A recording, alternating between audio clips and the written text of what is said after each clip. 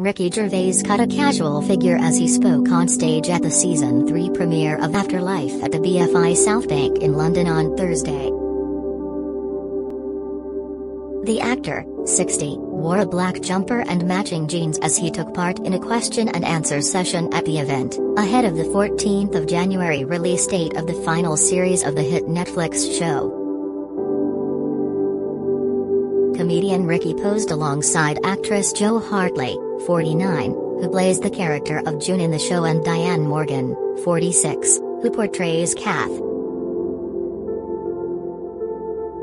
Dame Penelope Wilton, 75, who plays Anne, and Michelle Greenidge, 51, who stars as Valerie, were also in attendance.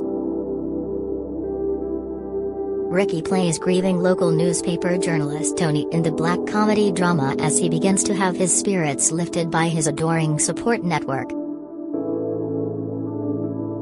The show is set in the small fictitious town of Tambury and explores Tony's struggle with immense grief for his wife. The plot sees Tony try to become a better friend to those around him, who are each grappling with their own problems.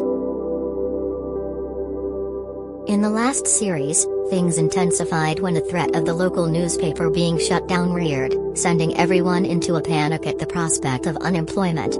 The characters turned to Amdram as a way to lift spirits, with hilarious results.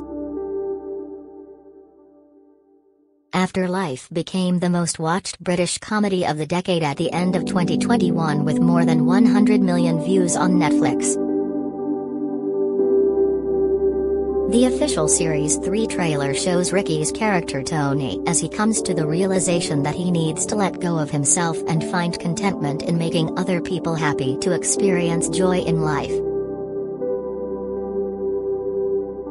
The clip also features some comedy moments and colorful language, as Tony undertakes the task of scattering the ashes of his late father, who he regularly visited in a home in previous series.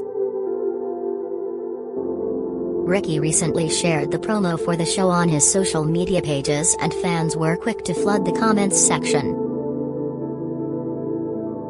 After watching that, I'm already a mess of tears. Can't wait for the new series, it'll be a roller coaster of emotions again, wrote one follower. Another fan posted, "Great.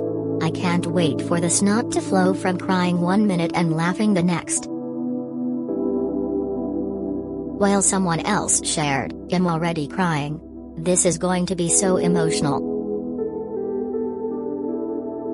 Afterlife is released on Netflix on Friday, 14th of January.